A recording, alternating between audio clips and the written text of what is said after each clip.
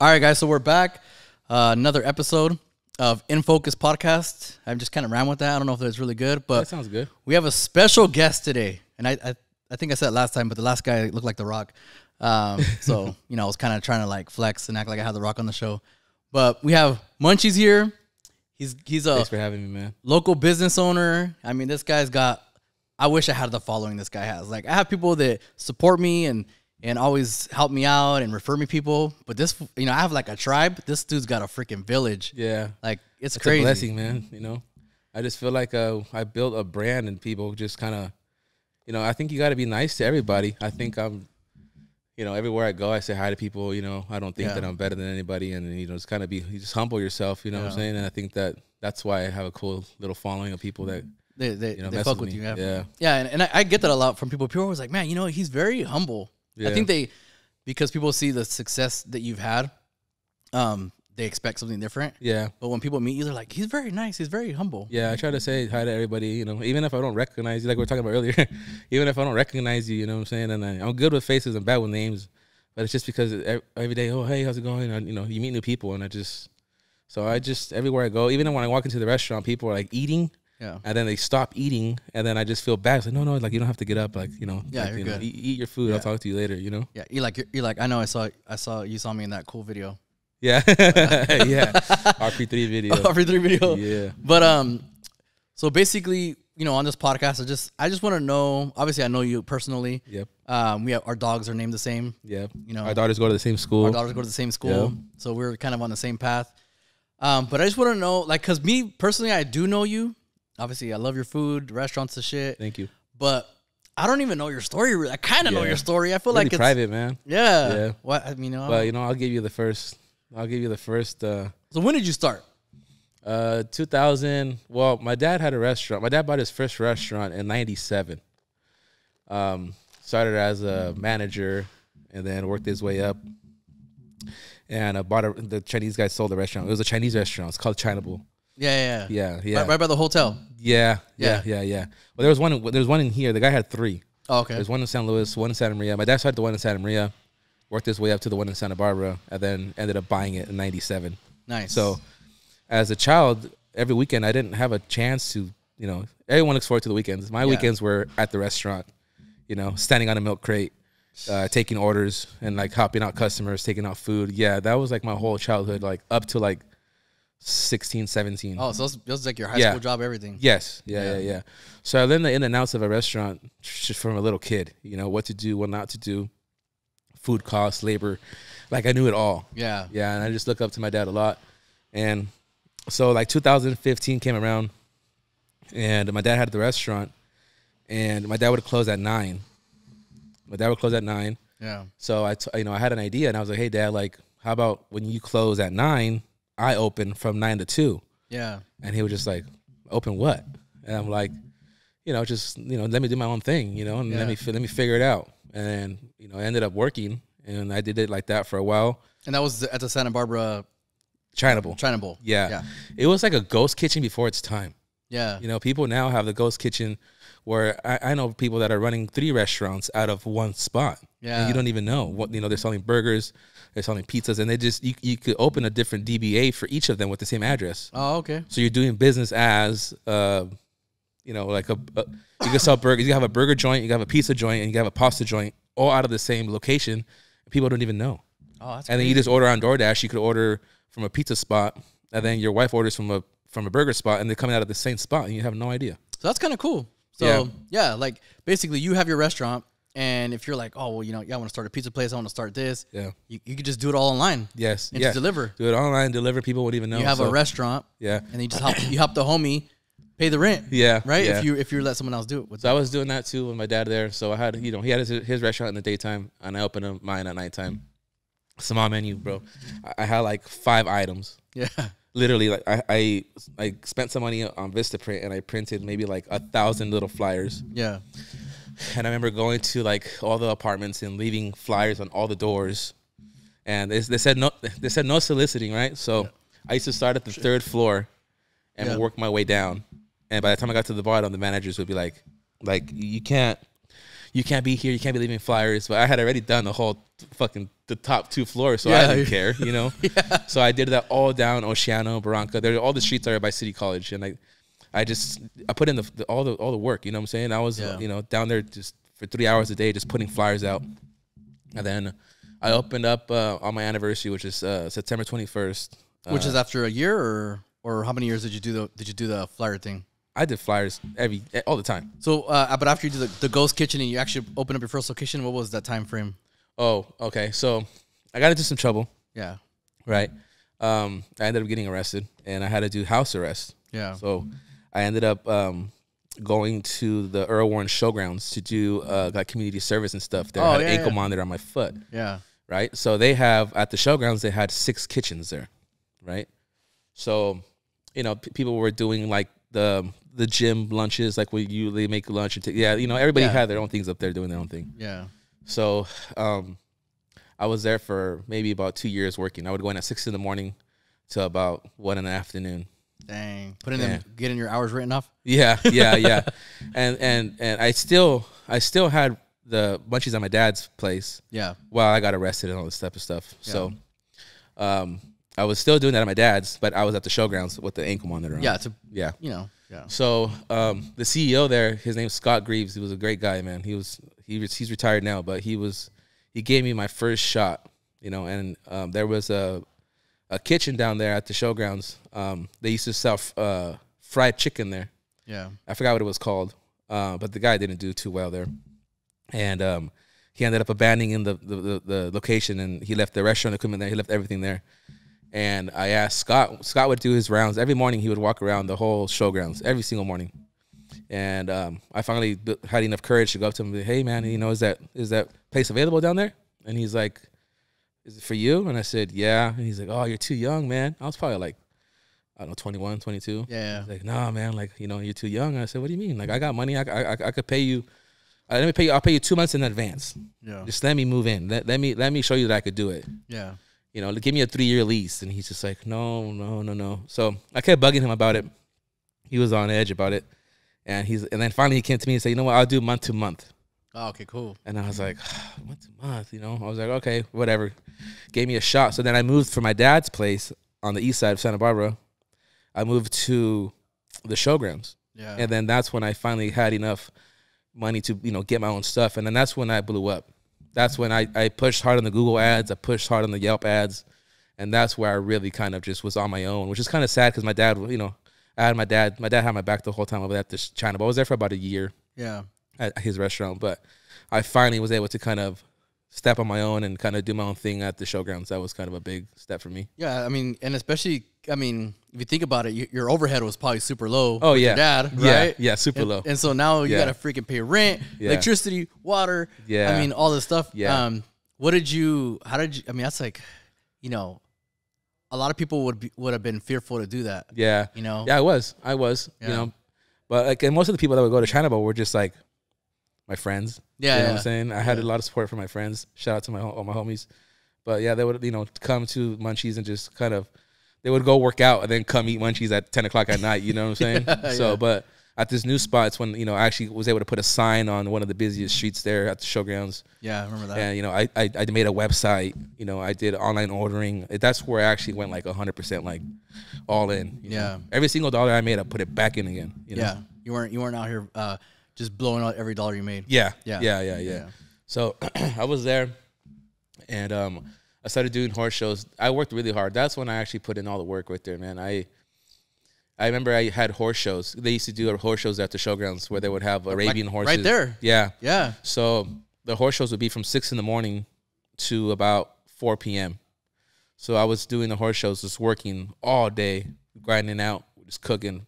So busy. Thousands of people would go to their shows. Yeah. And then I would give them flyers. That's how I would get my name out. Give them flyers for every single order that I cooked. I would give them a flyer. And I was there slaving over the stove, you know what I'm saying? I never felt like I needed to hire cooks to, you know, I feel like, you know, if I'm putting out this product, I want to be the one to make the food. I want to make sure that it's going out good, you know what I'm saying? If anybody fucks up, it's going to be me, you know? Yeah, and it's on your business. Yeah. People could just get a cooking job somewhere else. Yeah. So I did that for a long time, just like cooking. And so I would open 6 in the morning to about 4 p.m. And then Munchies itself, the actual business Munchies, the late night food delivery was I changed my hours to 7 p.m. from 7 p.m. to 3 a.m. Yeah. And then, so I was working like 16-hour days, man, maybe even more, sleeping a couple hours. And I would do that. The horse shows lasted about a week. So, but I was making about $5,000 a day, $6,000 a day. So it's like, it's worth it, Yeah, heck yeah. And me and my dad was there helping me out. And then I had a cashier up in the front. We're just grinding it out, man. So we put in the hard work already, Yeah, dude, that's crazy. That's the stuff that people don't see. Yeah. They think, a lot of people think it's easy. Yeah. A lot of people just think that one day they're gonna wake up and get lucky. Yeah, no, It doesn't work that way, man. no. And your business is probably one of the hardest businesses. Yeah. I mean, the success rate for a restaurant is really low, right? Yeah. Yeah. And it's sad because I was talking to, I forgot who I was talking to about it, but like at this location here, at the one in the Rio Grande, I set a budget for myself, Yeah. And I said, you know what, I could open this place with $50,000 Yeah. or $60,000 or whatever. I have the painters, I have the people that are gonna do the floors, I get the restaurant, equipment myself, and I could stage up my own stuff. I had a budget. Yeah. I was all in, bro, literally all in. And then, like, when it sucks, a lot of people are all in, and then they open, and then they miss. Yeah. You know what I'm saying? And you're left with nothing. Yeah. And you got to liquidate all your shit, Yeah. And some of the restaurant equipment that I buy from is from people that like that. Yeah. I bought a lot of my equipment from this barbecue spot that closed down in Santa Barbara. She was all in. She was like $150,000 in. Damn. You know what I'm saying? She's on State Street paying $15,000 a month in rent. Whoa. You know what I'm saying? Yeah. And it's just like, I just never understood how people are going to open up their own place and then they go that, you don't even have a brand for yourself yet. Yeah. And, you just because you make good burgers or because you make good tri-tip or you make good ribs, doesn't mean that you got to go, you're going to refinance your house and take out $200,000 and go open up a restaurant on State Street, Yeah, dude. So, I mean, your advice would just be like, you got to start small. Yeah. Start small. Maybe not where you want to be. Yeah. But you need to build up to that. Yeah, you got to build up to that, you Yeah. know? And I just feel like, start small, and just, grind it out. You started using your dad's kitchen. Small, bro. My menu, I'm telling you, 5 items. The first day I did like 8 tickets and I cried. Yeah. I cried, bro. I cried and I prayed. Yeah. And I said, thank you, Jesus. Yeah. And then eventually people, like, I think I had a burger. I had a breakfast burrito. I had like little things like that. And then people would call, hey, can you make this? Since you have this, can you make that? Can you make me a double patty burger instead of a 1 patty burger? Like little things. Oh, since you have the flour tortillas, can you make me a quesadilla instead of a burrito? I would tell people what they wanted, and then that's how I made my menu just get bigger and bigger and You're bigger. like, and bigger. people keep asking for this. Yeah. Yeah, I'm just going to add it to the menu. Yeah. Trip out, huh? Dang, dude. You're literally like the people's restaurant. Yeah. Yeah. So it's going good, man. I was driving back and forth. I miss Santa Barbara. Santa Barbara was it's really good to me. And it's just beautiful. Yeah. I mean, every time I'm in Santa Barbara, I'm like, man, hopefully Andres can run my business. I'll just live in Santa Barbara. Yeah. Nah, but when I'm there, it's a vibe, dude. Santa Barbara is definitely a vibe. It's a huge vibe. I was there I was in high school. Me and my wife moved down there in 2007. We're still seniors, I think. Yeah. And we moved down there to go to school.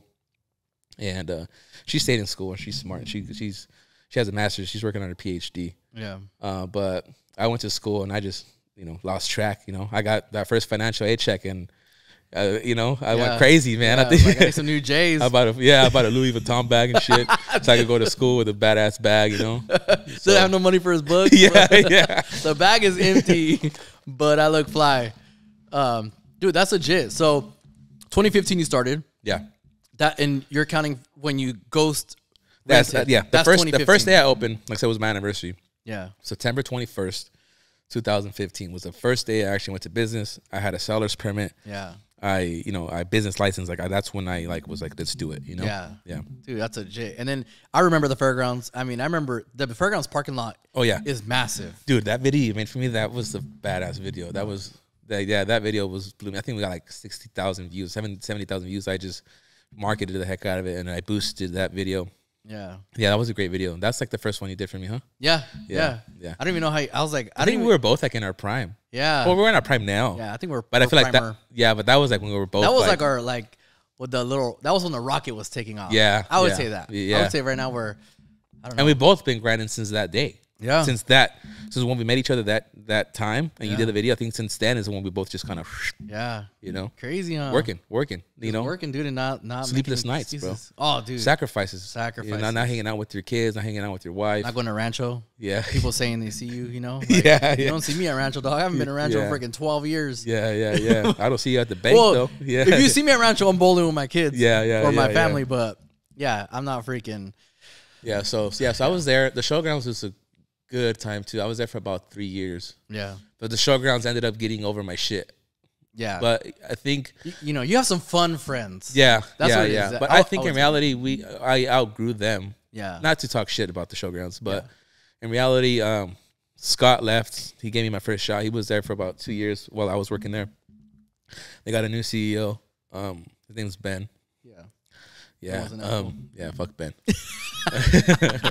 Yeah, he would just like, they didn't want to see me shine, bro. Yeah, they didn't. I don't know what the fuck was up with that guy, but I was there. I would pay my rent on time, you know. But he would always just give me shit about like we had trash bins outside, right? Yeah, and the seagulls would come and take the trash out of the bins, and he would say it was my customers. Yeah, like, bro, I got footage. Like, I take the trash out every night.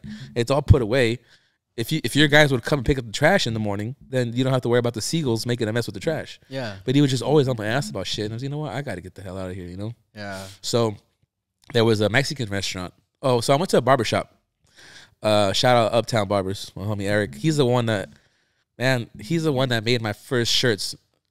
He bought a screen printing machine, and he's the one that made the first Munchie shirts. And his brother Peter, 42. He has a Flower Street Barbers out in LA. Shout out Peter too. He made my first logo, and he opened up his brother Eric opened a barbershop called Uptown Barbers, on Upper State Santa Barbara on State Street, and next to the barbershop was a taco shop. Yeah, it was called I forgot the name, but I was gonna get a haircut, and my barber was running behind, so I go to the taco shop to try to get something to eat.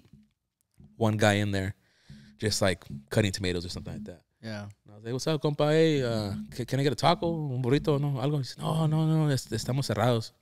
I'm like, "Why?" He's like, "Oh, it's because we have a lonchera, and that lonchera makes more money than our brick and mortar place does. So we just use this place to prep the lonchera." And then I'm like, "You want to sell it?" And he's just like, "Oh, no sé, deja hablar con mi patrón, blah, blah, blah, blah, blah." And I was like, "I'll buy it, you know, like let me get the place from you, you know, like I'm looking for a place." And then I left him my phone number, and I was like, "I'm really interested. Please give me a call." So I think maybe like 2 weeks went by, and I got a phone call from the owner of the spot. Yeah, just like, "Hey, you know what? I heard you're interested, you know." And I'm like, "Yeah, let's meet up." So I ended up talking to him. I shot him some cash, and I got him out of his lease. Then I signed a 5-year lease there with the 5-year option. And I put about 20 grand into the place. It was really ugly. It was a really nasty orange. Yeah. The electrical cables were all ran with like speaker wire. Speaker wire, remember that? Remember that? Man, it was so bad, man. Yeah. And dude, like to go to take a piss, bro. Yeah. Like you had to be a certain weight. Yeah. That shit was so tight, dog. I had to like go like sideways to take to walk in the little hall to take a piss. Yeah. Dude, I mean, it was for me, like obviously the fairgrounds, was dope. The kitchen was a little bigger, but like you had to you basically got your food and you had to bounce. Yeah. Then this place, to me, the kitchen was smaller, but it had a place you could actually eat in there, which I thought was dope. And people would still eat in their cars like they used to at the showgrounds. Yeah. Because they would drive from Santa Maria, or they would drive. Most of my following, I think, from people were from here. Yeah. You know, "Hey, where'd you guys come from?" "Oh, we came from Oceano." "Oh, we came from Nipomo." Yeah. "Oh, we drove from Santa Maria." So people that would come from over here. So I knew eventually I was going to make my way down here. Yeah. Eventually I knew I was going to buy a house over here because I can't afford to buy a house in Santa Barbara. Oh, fuck. So eventually I knew I was going to come down here. And, but yeah, so back to the taco shop. So yeah, I got the taco shop. I went in there. I remodeled everything. I had friends that do electrical, and, you know, the electrical was one of the biggest. I spent like 10 grand on electrical. Damn. Put in new lights, new wires, did all this stuff. And, yeah, so I was there. I think I turned 60 days. I gave myself 60 days. So I was set to showgrounds, gave myself 60 days, and within 60 days, I was up and running at the new spot. Yeah, it was quick. Yeah, really quick. Out there grinding. And then that's when I started getting bigger again.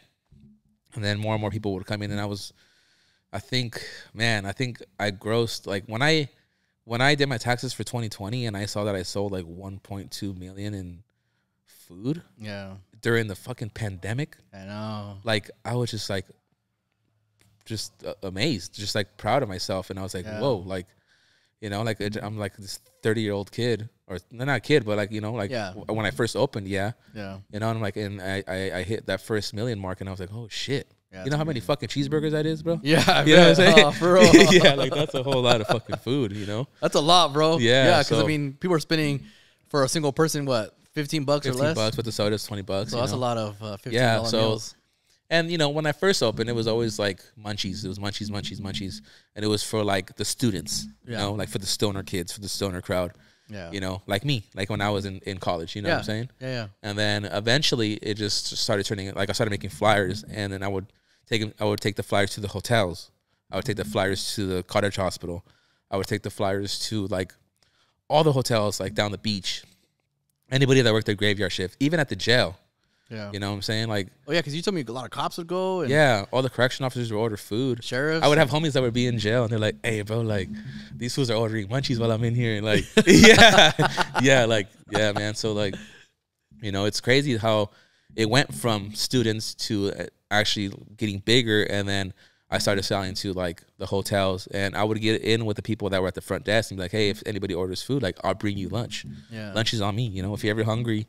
But if anybody calls from their room down to the desk and they ask you where they could get some food at, Munchies. You know what I'm saying? Like Munchies. So I always pushed it, gave them a free hat, free shirt. You know what I'm saying? I think that's another thing too. Like I'll spend $3,000, $4,000 on merch. Yeah. And my pops be tripping on me because I'd be giving it out for free. He's like, Mijo, like, you got to sell that shit. Yeah. But it's like, Dad, it's free advertising. Yeah. You know what I'm saying? Like, you know how many times I've gone to the mall or I've gone somewhere and somebody's wearing my shirt? Yeah, you don't even know who they are. Yeah, I don't even know who they are. Yeah, I don't even know who they are. You know? So it's just like, but it feels great for somebody to be wearing your stuff like that. You know what I'm saying? Yeah. So, and then somebody will see it and then like, oh, what's Munchies? And then look up the Instagram, and then you get another, and that's how you get another follower. For me, a $20 shirt is cool if I get another, 5, 10 extra followers. Yeah, you know? I think so. And I think so. Like now that I'm listening to you, I mean, the reason why you have success is because I feel like you hit it from both angles. You do like modern day marketing, which is like, what I do. Yeah. But you also, and which I've also done, what I'm gonna say now is you've done guerrilla marketing. Yeah. Like you fucking went out into the trenches and fucking knock on doors. And I used to do that shit too. Yeah. Knock on doors and do that kind of stuff. And you combine that with social media and websites and all that. I haven't done it in a long time, like with the flyers, but I swear, man, I would wake up in the morning and just like from like 9 to like 12 in the afternoon, because I knew nobody was home. Yeah. So I didn't want to scare people by knocking on their doors, or like, so like I would just stick the flyer in the crease of the door and the door frame. Yeah. And I would stick flyers, and I would take like, my goal every day was to just pass off 500 flyers. Yeah. And I found a plug where I was paying maybe like 5 cents a flyer, something like that. Yeah. So, or even 7 cents, I think it was. And I would just put flyers on everyone's door. And then I would start from the 3rd floor and work my way down, and I would knock out a whole apartment complex. It's huge complexes for all the students right there on Cliff Drive and like by City College and all those streets there, man. I would hit them all, just like boom, boom, dropping off at Freebirds.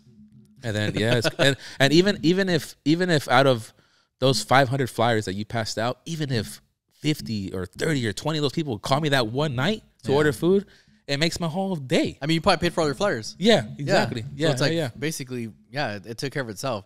Well, I mean, that's probably one of the things you have versus the other people that you buy their equipment from. Yeah, is that you're like, you don't have too much pride to go out on the street and fucking knock on someone's door. Like I don't. Yeah, you're gonna do what it takes. Yeah. That's one thing. I get to go out there and do what it takes to just come back home with the bacon. Yeah, and that's one thing too, man. Like I was blessed to, if you have a significant other, man, that's sometimes holds you back, or they want to just be at home like watching TV or like just cuddling all day. You have a strong woman, man, that lets you go out and she holds the house down while you go out and make the moves and come back with some money, man. Like that's another thing too, man. That sometimes like people want to open a business but they don't put in the work because they're at home because they're their old lady doesn't even let them go out and, you know, make some money, man. Make some money, you know? or just fucking doesn't even believe in you. Yeah. And a lot of people, you know, they don't want to, you know, it's just like you need someone that's gonna basically back you up, or if they're not gonna back you up, you just need to be like, I don't really care what you think. You can bounce. She's never doubted me, bro. Yeah. She's never been like, no. Yeah. You know what I'm saying? She's never like that's a good woman. Yeah. You know? And that's how my mom was with my dad. Yeah. She never doubted my dad. Just let him do his thing. Let him do his thing, man. Like whatever single penny my dad would make, or it just invest it back into, like, you know, imagine my dad bought his first restaurant in '97. Yeah. He bought it for $110 grand. That's a lot of money back then. Yeah. He said that. I was like, yeah. Yeah, that's a lot of money back then. And that was like, he said like that was most of my savings. Yeah. You know what I'm saying? Me and your mom both worked to get that money. Yeah. Another woman would have been like, no. Like, you know how long it took us to do that? We're going to use this money to go back to El Salvador. That's where my parents are from. We're going to go back to El Salvador and build a house over there. And we're going to move back, you know? Yeah. Or whatever. My dad's like, I bought my first restaurant, you know? And you just got to take a risk. So, you know, yeah, she's never doubted me, bro. You know, she's always been like, you know what, whatever. She knows that, you know, my best interest is my household. You know what I'm saying? My babies. Sure the kids are eating. My babies, her, the house, the dog, you know? Yeah. So, yeah, man, I think that's one of the biggest things, is to make sure that you have someone that's supporting you and holding down the house while you're out making that money, you know? Oh, yeah, for sure. I think you got to make sure your home life is, like, on lock, too. Like, I mean, it's just going to make your life easier. Yeah. You know, because it's already hard. Yeah. Like, you know, doing what we do and just trying to drum up business, this and that. And you got to have your head in the game. Yeah. But if your life at home is not, like, good, then it's just... It'll distract you from the rest. Now you're all mad. Your girl's texting you, you know. Like, yeah. Like, bro, I'm trying to Yeah, I'm have glad I flyers. I don't deal with any of that shit, man. Thank God. Yeah. But so one of the things that I talk to other entrepreneurs about is, you know, you're successful. What stops you from starting another business? I feel like a lot of people do that. Yeah. They get, I mean, maybe some of them don't even get any success. It's because sometimes people spread themselves too thin. Yeah. And I've seen it over and over again. Like, it's like people are like, oh, when are you going to be Munchies to Santa Maria? Yeah. And I'm like, well, I'm in Rio Grande. If you can't drive 10 minutes, then, you know. But, like, good. Opening another place is more overhead, more, you know, like just more stress. Yeah. You know, if I ever open something else, which I do want to, Yeah. if I could save up enough money to open a bar. Oh, yeah. Or open a taco shop. Yeah. Taqueria. Something like that, or marisco spot, whatever. Yeah. That'd be dope. But it would never be another Munchies. No. No, unless I franchise it. Yeah. But it would never be, why open the same thing twice within 10 minutes of each other? And I think that's one thing where You're going to starve one of them out. Yeah. Yeah. And then you end up using money from one spot to pay for the other spot, and then you end up with nothing. Yeah, so basically you're just going to starve it out. Yeah. I mean, yeah, I always just feel like, you know, people want to be like, they want to own, I'm a video production guy, and then I also fucking do this, and I also do that. And I feel like for me, I feel like they're just trying to find which one's going to pop. Yeah. Versus like finding which one is their passion. Like this spot here, man, I'm all in. Yeah. I'm all in right here, bro. Like that's why if I sold the one over there in Santa Barbara, I could focus 100% on one spot, and I know that it's not going to fail. Yeah. If I put out good food, good energy, I'm sure that God's not going to fail me, bro. I'll be good. You know? If I'm doing things maliciously or doing things in a bad way or doing bad business, then I know that it's just bad karma, huh? Yeah, bad karma. Bad energy. Bad energy, bro. You get back what you put out. Yeah, for sure. Always, dude. And I mean, I've been there, I've ate there, and I've filmed there. And I think the last time that I was there filming the bar video, which was, you know, pretty hot. Yeah, it was pretty hot. Good job on that, man. You did a good job on that shit. All of them. You never miss, man. Come on, dog. I'm Jordan, bro. Yeah. You're Jordan on overtime, baby. But what I noticed is you check what people that are eating, and then you go back in the kitchen and make adjustments. Yeah. Oh, yeah. How could you do that if you're fucking roofing a house? Because you're a roofer, too. Yeah. You own a roofing business. Like, I feel like you have to be there to watch the details. Yeah. And that's why I'm there every day. And sometimes I don't have to be there every day. Yeah. But I like to be there every day. Yeah. And I like to see how the food's going out. People just don't eat. People eat with their eyes as well. Yeah. The food has to look appetizing. Yeah. You know what I'm saying? I want my food wrapped a certain way. I want it to be pickles, lettuce, tomato, then the patty, then the grilled onions. You know, everything has to be exactly the same way. Consistent. Yeah. Whether you go there on a Monday or a Friday. Let's say you go there on a Monday, you get a burger. right? And then you loved it. Yeah. And then fucking like, you know what? It's Thursday. I'm gonna go back again. That burger was really good. Yeah. And then instead of having Juan there, I have Marcos there or whatever, some other guy. And then one guy makes it different to another guy, and then you're like, this burger does not taste the same. Yeah. It's just So different. for me, it's like it has to be the same way. It doesn't matter who's making it. Yeah. And that's hard to do. Yeah. Consistency, right? And So that's why I'm able to be there and watch the way the food's going out. Yeah. That's one of my biggest things. You guys are open right now, huh? 11:30. Yeah. Yeah, I've been open for about an hour and a half. Dude. I have a good little. And then now it's like I get to do more of the back end stuff where I'm meeting vendors, and meeting the people, networking, and I never really had a chance to do that before. Yeah. I have, like I told you earlier, I have 14 employees, and that's just the whole thing within itself as well. It's dealing with all these people, But I've been blessed. I've been blessed. They're all good people, man. Yeah. They're all nice. They're all on time. They all work. They all greet my customers.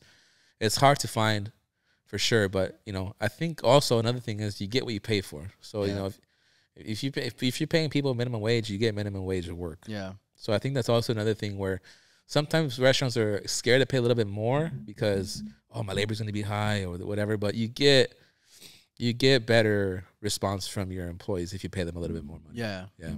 And the tips, they get tipped really good too. And so. those tips, you let them keep them 100%? Yeah. Okay, cool. Yeah, this POS system that I got, it's called Toast. Shout out to Toast.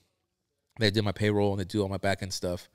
And they're able to, like, let's say if me and you are working a shift, the way that the system is we're clocked in that day, right? So whatever orders me and you are taking, it'll split it between us for that day. Oh, yeah. nice. So it's in a big tip pool. So at the end of I pay bi-weekly. Yeah. So sometimes there's like $4 or $5 grand tips in the tip pool. Right, so nice. the way that the system does it, it breaks it down to whoever worked what certain day, and then it already knows. Yeah, it'll automatically adjust it for them. So that's pretty cool. So you don't even got to do the math. No, it already knows. No, hey, you worked Monday, Wednesday, Thursday on these times, and that's how much money you guys got on tips, and that's your shit. And that's also another thing too, is like if you could pay for convenience, when you get to the point where you could pay for convenience, because I used to handwrite these checks to these guys back in the days, you know what I'm saying? And I used to have to calculate certain things and calculate my sales and have a sales sheet, and like just because I didn't want to. Not because I didn't want to, but because maybe I couldn't afford it or whatever. And then once you start making more money, then if you could pay for convenience, pay for the convenience. So that way you could focus on something else. Yeah. So I pay Toast, I don't know, like $300 a month or whatever to do payroll and to, just to do my back end.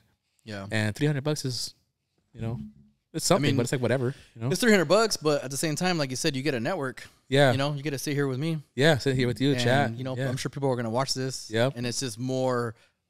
marketing is just people knowing who you are, and people already like you, but they're probably gonna like you even more. They can relate to you, or they could hate me right now. Fuck this guy. Yeah. I don't give a fuck. They're gonna know that you weren't just like some kid that dad had money and I'm gonna buy you a restaurant. Yeah, they know that you freaking went out there and handed out flyers. Yeah. Hell yeah. Your dad gave you the knowledge. Yeah, the restaurant and, knowledge. And there were some times where I wish I could have gone on the weekends with my friends and. Playing shit, but I was there, working with him, and honestly, man, I don't regret it. I don't regret any of it, man. At that time, you know what I'm saying? Then you're big mad back then, huh? Yeah, back then, yeah, hell yeah. But a restaurant could also be a burden on people's families too. I remember my dad it was in Santa Barbara, so we grew up in Santa Maria, and he would always be gone working. And there's times where he'd get off late, where my dad would work 12-hour days. He'd open at 11 and close at 10, and he was so tired he didn't want to drive back. So we had a little attic at Channable. There was a little attic on the top, and he had like a little bed there. And sometimes he would just stay there. That's crazy. And then my mom would just hold down the fort. I mean, my dad would come back home every couple of days or whatever. Yeah. So it could also be a burden as well too. Yeah. So I learned from him on how to be there for my kids. Be there for your business, to be there for your family, be there for your kids. So any little time I could get away from the restaurant, 2-3 hours. Go hang out at home with my family. And pick them up from school. Chill. If I could, go out and have dinner real quick with them, and then go back to work right after. Yeah. And also now I could afford to go on little vacations and do things here and there. We're going to Big Bear in a couple weeks. Yeah. Like family and friends. All the boys. Yeah, so if I try to do little things like that, even if it's for 2-3 days and leave and come back. Yeah. Because then what are you doing it all for? Yeah, I mean, we're not going to be here forever. Yeah. So might as well take advantage, at least responsibly. Responsibly, yes. Take advantage. Yeah. Yeah, because you don't want to, I'm sure you could you could probably stay at a really dope place in Big Bear if you wanted to. Yeah. But you know, that's not the smart thing to do. Yeah. Exactly. What advice would you? And this is not even like, you know, restaurant related, but just in business in general. If someone wanted to start a business, what advice would you give them? Just be genuine. You know, just do. If you try to copy what somebody else does, man, I didn't even want to throw people under the bus, man. But around town, man, I see a lot of Munchies this, Munchies that. Yeah. You know, and it's not like I own the name or nothing like that. Yeah. You know, I have it just for the county. You know what I'm saying? But San Luis County, but I just feel like, you know, to open another Munchies in town, and whether it's whatever, different logo, whatever, but to sell the same shit that I've been selling. Yeah. You know, I didn't invent deep fried Oreos, but I made them fucking popular. You know, hey, I'm gonna tell you about deep fried Oreos, dude. Before the deep fried Oreos, I was all about the deep fried cinnamon rolls. Yeah, I remember that. And then I remember that. You used to get them by all the the time. dozen. Like, hey, I'm gonna shoot a video. Hey, I need a dozen. Let's go. I'm going back home. Yeah, dude, I tried the deep fried Oreos when you opened this place. Yeah, fire, huh? And they got the deep fried Smuckers too. I haven't tried those yet. Yeah, so next time. Yeah, I'll be there. But yeah, so just like, you know, and a lot of these places that were doing that in the town, they're not around anymore. Yeah, you know, they were doing like ghost kitchens where it was like something Munchies or whatever, and it's just like I've seen 3 or 4 spots that were doing that. Just like, if it's not genuine and if you're not doing it, you could have named it anything fucking else. Yeah, you could have named it anything. Yeah, you know what I'm saying? But when you do things out of spite and you do things not genuine, it's not gonna work out for you. Yeah, you know what I'm saying? And I feel like, you know, you have your own craft. Yeah, you have a gift. Yeah, I have a gift. Yeah, find what your gift is. Open a business, whether it's, if you have a gift with numbers, you know, you want to open an accounting firm or you want to do accounting, start as a bookkeeper. Yeah. You know what I'm saying? If you have a gift with cameras and you have a gift with filming, do that, pursue it. Yeah. You know, I have a gift with restaurant. I learned it. It might not be my gift. I went to school. You know what I'm saying? I have a degree. Yeah. I had a real estate license at once. Yeah. You know what I'm saying? But I'm not doing any of that. Yeah. So I just feel like if you're genuine and you do things with your heart and you're kind, things will work out for you. Yeah. You know? I mean, also too, you know, if we want to talk about the subject of people copying, if you're going to copy somebody, you're always going to be a step behind because you're waiting to see what they're doing. Yeah. So they're always going to beat you. If you're like, oh, fucking Munchies doing good, I'm going to open up a Munchies too. Yeah, yeah. I'm going to beat that fool. Well, how am I going to beat you if I'm waiting for you to make your next move? Yeah. And I don't even know the 10 moves you're not even talking about yet. Yeah. And my dad's always said, you know, the sun shines for everybody. Yeah. There's enough room for all of us to make money out here, bro. Yeah. We could all make money. Yeah. I don't care if you have another, like over there in Santa Barbara, I would just advertise late night food. I would just late night food. Yeah. I don't care if somebody else opened up a late night food. Yeah. I don't care. Yeah. But just don't name it Munchies. Yeah. You know what I'm saying? Just, you don't copy my menu. Yeah. It's a free market. People could do whatever they want. Yeah. Yeah. But so that's just, you know, I don't give a fuck. I'll let it right out. You know what I'm saying? I know if I'm doing me, I'm going to do my own shit and I know I'm going to be okay. And I've been through that too with that, you know, people that I kind of know or people that are cool with me, you know, start making videos, but like wouldn't tell me like, yeah, I think I'm going to start making videos. They would just pop up out of nowhere. Bro, I used to get so butthurt in the beginning, and after like a few years, I started realizing like, well, it is easy, but it's not easy. Like at some point, you're gonna get punched in the face. Yeah. And I feel like if you're not really passionate and if you don't want to really make this happen, when you get punched in the face, you're like, oh, I'm cool, dog. I don't want to do this. Yeah. So people end up falling off. I got a funny story for you, man. So I was in Santa Barbara, and this guy, I don't want to say his name. He's lame, but I would see him around Munchies. You know, he would buy food. He was supportive. I went to school with his girlfriend, and he always did like catering stuff. He always did like his own thing. You know, he's always just trying to. He's a hustler. You know, I don't take that away from him. And he told me, hey, if you hear, I already had Munchies. I was already popping, but he's like, if you hear of anything, any kitchens opening up, let me know. Yeah. And I said, oh hell yeah, I got you, bro. I got you. Like, so I went to go see I have a couple homies that their mom owns a Mexican restaurant, and they open in the afternoon, and then they close around dinner time or whatever. So, you know, she was doing kind of bad over there, so she was looking for somebody to kind of rent her spot at nighttime. A ghost kitchen. Ghost kitchen. Yeah. Right? So I called this guy out of the kindness of my heart, like, hey, what's up, man? I found something for you. You know, I'm going to give you her number, link up. I was doing it more to help out my homie's mom. Yeah. And then, you know, I guess I can help him out too, you know? Yeah. This guy gets there. They make an agreement. and she makes a deal with him or whatever. He pays her the first month rent. A week later, I forgot what it was called, but it was late night food something. Yeah. Open up my same hours, did the same shit. And I was like, bro, I found you this place. Like, how the fuck are you going to do something like that I'm doing like that, you know? Yeah. I was so mad, bro. Yeah. I was petty. I blocked that motherfucker on everything, you know what I'm saying? Yeah, Fuck I this walked in guy. that too. But he did exactly the same thing that I was doing. It's like, how are you going to do that? Yeah. Like, how are you going to go out of your way? I like did you a solid. I did you a solid, you know? But sometimes, you know. But where's he at? He's not doing that. Yeah, he lasted like 2 or 3 weeks, man. Oh, damn, that's Yeah, it? yeah, that's it, man. He was gone. In and out. Yeah, but it's just like if you do things out of spite, you do things not genuinely, that's what's gonna happen. Well, it's just like malicious, right? It's Yeah, just like, yeah. Yeah. But- I mean, you know, but if you're out there and you're hearing this, you can still stop by and grub. Yeah. Come by, come visit me over here in the Rio Grande. But no, I'll give you a beer. Well, that's dope, dude. Yeah, I just feel like that. And then, so basically, first advice would be like, follow your passion. Follow your passion. Do your own thing. Don't try to copy someone else's business. I try to do a lot of so like I tried it like in the beginning. I tried to do things for my parents, right? Like go to school, mijo. Go to school, get a degree. So I got a real estate license. I did it online. Went to Anaheim, took this 3-hour test. I got a real estate license at like 21. Yeah. And I tried it, but I was just like, it just wasn't for me. Yeah. You know what I'm saying? But I got I got my real estate license just for my parents. Yeah. Just so I could get them off my back. Yeah. You know, so it's just like, you know, sometimes even if it's your parents telling you certain things, they know what's right for you, man. But if you really have a passion for doing whatever it is that you want to do, pursue it. Yeah. You know, pursue it and see what it comes out to. Now my parents are really happy that Change your tone. Yeah. You know, so yeah, now they're really happy for me, man. And my dad's still with me there every day, helps me out all the time. He's there.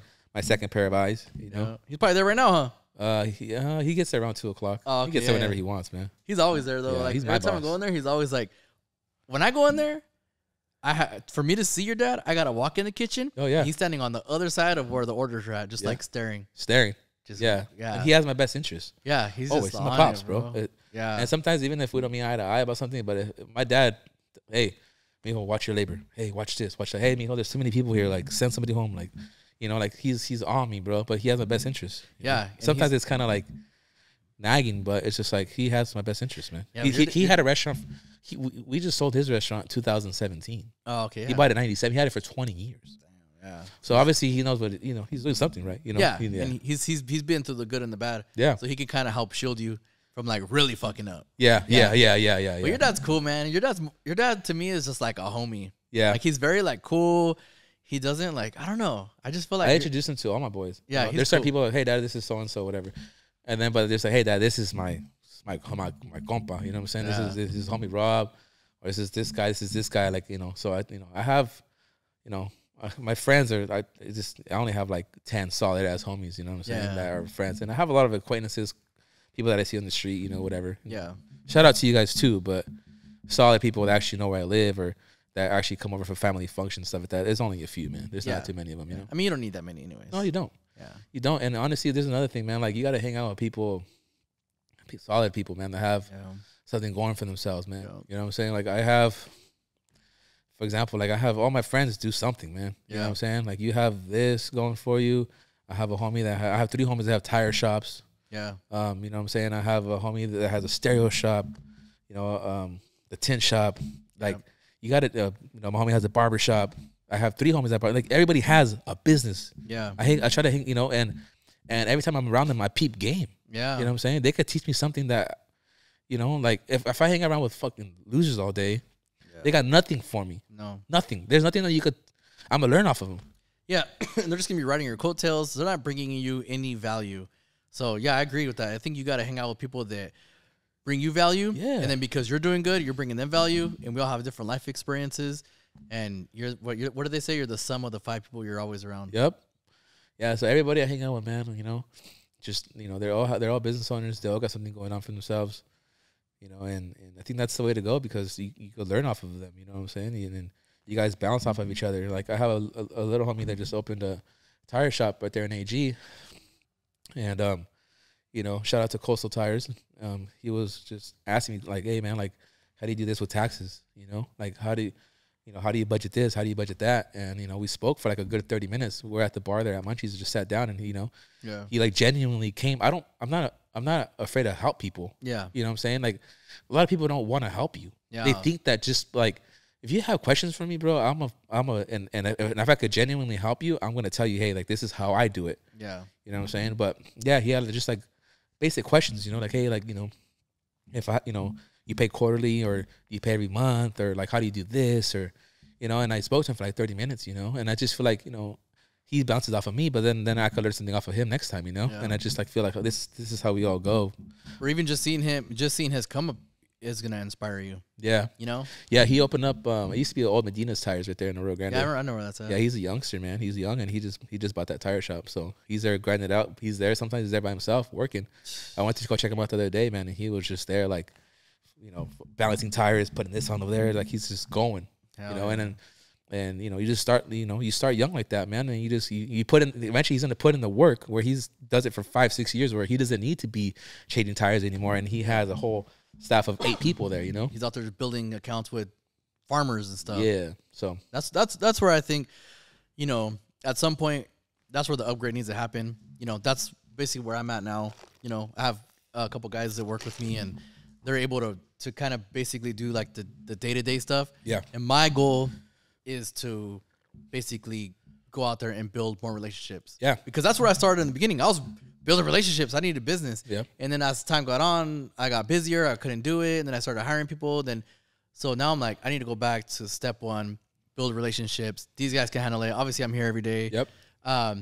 But you got to keep feeding the beast. You know, I can't rest on my laurels and just think like, oh, we're good. We're making X amount of money. I got guys. Because eventually that shit starts drying up. Yeah, it'll dry up again. Yeah. And that's like, for example, like those flyers I gave you earlier, like people can tell me, you got flyers. So then now that I ordered like 5,000 flyers, I'm gonna go back to step one. I got a new spot. Yeah.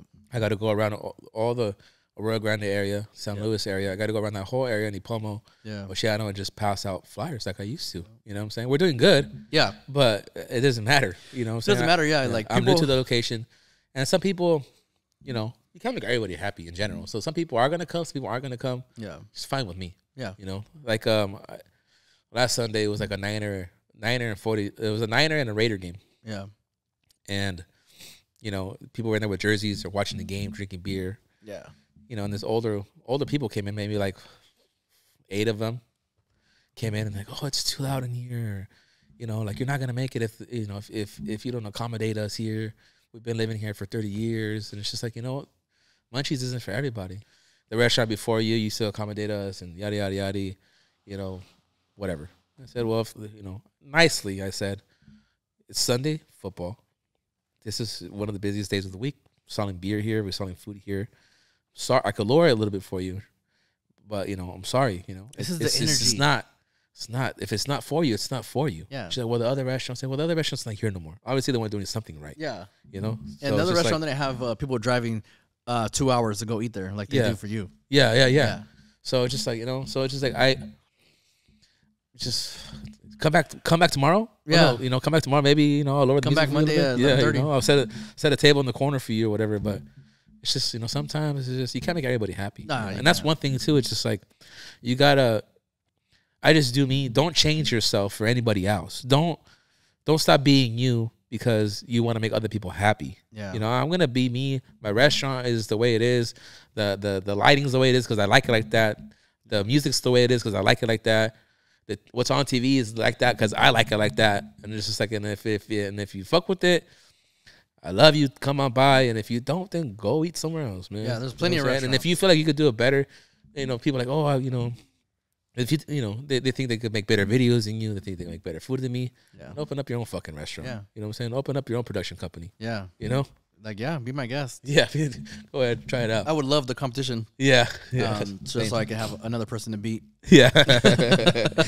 Hell yeah, man. But yeah, dude. I mean, I think we covered a lot. Where is your new location is in AG. Yeah. Up on the Mesa there. Up on the Mesa. Yeah. What's the address? 2796 South Halcyon. Nice. And so I was looking up and down the whole. Yeah, we haven't touched much on this topic. So I was. Hold on. So first of all, why did you leave Santa Barbara? You had a cool little spot. Yeah, I did.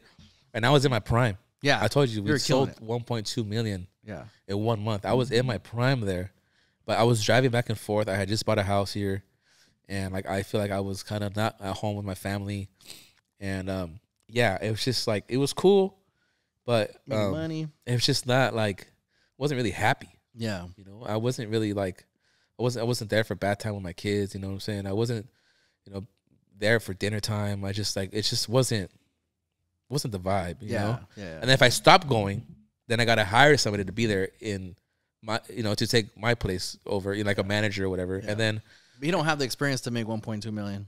Yeah. So now you gotta pay him, and you're not gonna make as much. Yeah, exactly. So I ended up getting an offer from somebody, and he's still running it as Munchies now. And I don't know how he's doing, but I kind of try to tell him how to do certain things, but they're like, oh, this it's not your restaurant no more. Don't worry about it. Whatever. I got cashed out, so who gives a fuck? Yeah, but I just didn't want to see it go the way that it's going now. Yeah. I wish it would have turned out to go a little bit better, so we could kind of. The deal was that I'll sell you Munchies, and I'll open up a new Munchies, and we can kind of collaborate back off of each other, collaborate. Yeah. Maybe on the flyer say, hey, we have another location over there. Yeah. Or, hey, we have exactly. But like I saw him doing some shit sloppy, and I saw him like things weren't the way that they used to be. Yeah. And I didn't want to see the brand die because started from nothing, bro. Yeah. Fucking zero. Yeah. Like I got it to get to where it's at, and I didn't want to see just some jackass come in here and just kind of fuck it all up, But in reality, he told me one day, hey, like it's not your business no more. Like fuck it, like mind your own business. If I do good, I do. If I do good or if I do bad, it's not your business. Yeah. So all right, fuck you. So whatever, He wants your help now, huh? Yeah. Now he fucking wishes. Yeah. Yeah. You should have took notes, asshole. Yeah. Yeah. So whatever. I got cashed out. That shit hit my bank account, and I was like, it's on now. Yeah. Now I gotta be smart with this shit because money goes quick. Oh yeah. So I paid whatever I had to pay the IRS. They take 20% of all your earnings, whatever. And then I had some money left over to say, all right, I gotta open a business. What am I gonna open? What am I gonna do? So I was just looking from like Orchid to Slow, and I was just like, looking myself, like going around everywhere. And I didn't want to go through a broker because they're gonna tax me. You know what I'm saying? Keep a percentage. So I ended up going to. Somebody told me that this. Oh, fuck! I wish I would have known. Because shout out to you, but someone told me this is Thai place on Main Street. I think I had told you about it. You told me about it, yeah. And that would have been a good spot. Yeah, too. they weren't doing too good. Towards the end of the pandemic, so whatever. People are still doing the curbside dining and all that shit. And I go in there, and it's the old lady, in there with cooking with the wok. Like I love to see shit like that, man. Like she's in there like making some Thai food and shit. And then probably like 70 something. And then I told her like, hey, I heard that this restaurant might be for sale, or you wanna retire? And she's just like, yeah, actually I do. And then I was like, okay, well, when you have time, or I can come back some other time, we could touch base. And she said, come back tomorrow. Showed up the next day. I said, do you mind if I look around? She's like, yeah. So I went on the roof. I looked at all her equipment. Shot out place. It was gonna need like 40 grand just to get it back to how I wanted to get. Damn. And then so we spoke numbers the next day, and I told her, you know what, I'm gonna come back on Friday. I'll bring you this and this much money, and just leave. Yeah. So I showed up on Friday. It was closed. She didn't even open. She didn't bother to call me. Yeah. I showed up again like maybe Tuesday or Wednesday of the next week, and I showed up with like we had agreed on like 25,000 or whatever I was gonna give her just to leave all your shit here and just go. I was gonna throw most of it away anyways. Yeah. In reality, you're buying them out of their lease. Yeah. In reality, I'm paying you this money so that way I can meet your plug, which is your landlord, Yeah. and I can sign a lease. Yeah. In reality, I don't want none of your shit. Yeah. That's the same thing that happened in Santa Barbara. Is Yeah. like in reality, I'm buying the taco shop out of their lease. Yeah. I threw away I gave that guy like 10 grand or 15 grand at the taco shop. Yeah. In reality, I don't want your equipment. Yeah. It's all shut out. I'm paying you to leave. I'm paying you to leave. Exactly. Same thing happened with the spot here. Pretty much she told me how much she was paying in rent. She wanted a certain amount of money, and I showed up with the cash. And then she got kind of nervous, like, oh, this is getting real. Where did this money come from? Like, what do you do? And I said, well, I just sold my restaurant, And she was just like, oh, well, I need you to show me proof of. I was like, I got the cash. You want it or not? Yeah. You know what I'm saying? Just go. Yeah. And then she's like, you know what? Like, please don't come back. I think I scared her away. Some people talk about it, but when you see 30, 40 bands in cash, they're just like, you know, has tattoos on his people hands. start getting all sweaty and shit. Yeah. Oh, fuck, whatever, lady. You made me like, go to I the bank, think take this money they're, out. For, I should have wrote her cashier's check. Yeah. She's like, I think they're they're bringing drugs from Tijuana. Yeah. Like on next Friday. Next Friday, yeah. Oh, shit. Miss Ho, what's her name? Yeah, Miss Ho Kim. Oh, shit. Yeah, so, like, fuck it. So I was kind of bummed out because I had a whole main street right off the freeway. Oh, dude, that place would have been money. I had a whole fucking, like, man, I had, when I see something, bro, and I start visualizing how I want things to be, I get so pumped up. I'm like, all right, cool, like, let's do it. That place would have been the money. next day I'm already knocking shit down and I'm on it. So, whatever. I kept going. And then I found this spot on the Mesa. Yeah. In the Rio Grande, and it had been empty for 3 years. And there was no sign that said for lease or nothing. It was just empty. Yeah. So I went on fastpeoplesearch.com and I typed in the address and I found the names of the owners of the building. And then from there I went to public records and then I found out what their phone number is and what their address is, and they did in San Francisco. So like I did the search myself. I'm straight to the plug, man. You know what I'm saying? No middleman. So I found out where they lived at. I called them, spoke to them, and said, you know what, like this and this and that. I had a restaurant. I sold it. Gave them the whole, you know, I already had everything that they needed. I already knew. It's like my third, fourth lease I had been signing. I kind of knew already. And it's way easier to negotiate when you have some money. Yeah. Because in reality, they need you. You don't need them. Yeah, that place has been empty. Yes. Yeah. So, so I set up a meeting with them, and I met with their property management guy. And man, it was like 6 months of negotiating, just going back and forth. It was harder to get this lease than it was to buy my house. Put it to you like that. Damn. It was a stack like this big of conditions and things like that. And, you know, I would just I read that lease like 100 times over. You know, I crossed my T's, dotted my I's, and I just made sure that everything was super legit, you know? Yeah. And they wanted like a crazy amount of money every month and a crazy deposit. And I had to do this and they were going to do that. And, you know, just listening to like things on YouTube or listening to other podcasts, I kind of just like knew, like, you know, like I'm going to negotiate this. I asked him for like, it was like, you know what? I went in there and I was like, you know what? This place is like trash. Yeah. You know what I'm saying? And it wasn't. It was trash inside. Yeah. But in my mind, I was like, I'm going to come in here like I don't even need this shit. Yeah. It's all. I was like, you know what? This place is like trash. It's going to take me a year to open.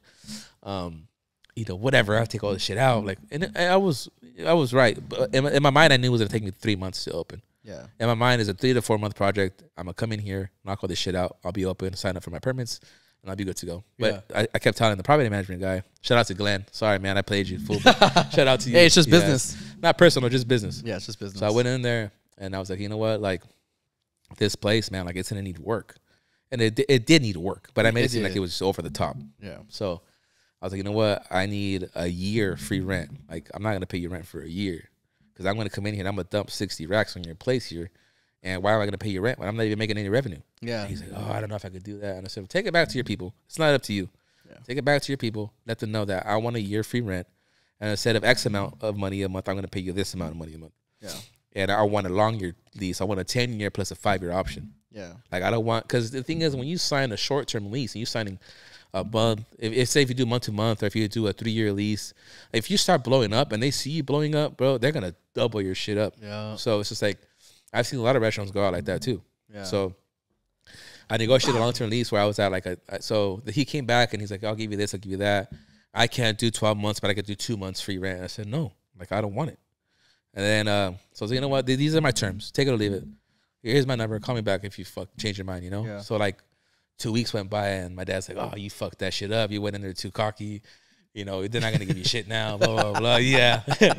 So, you know, and then like my money's running low. I'm spending money because I have a mortgage. I have family, brand new cars, you know, fuck, my kid goes to private school with your kid.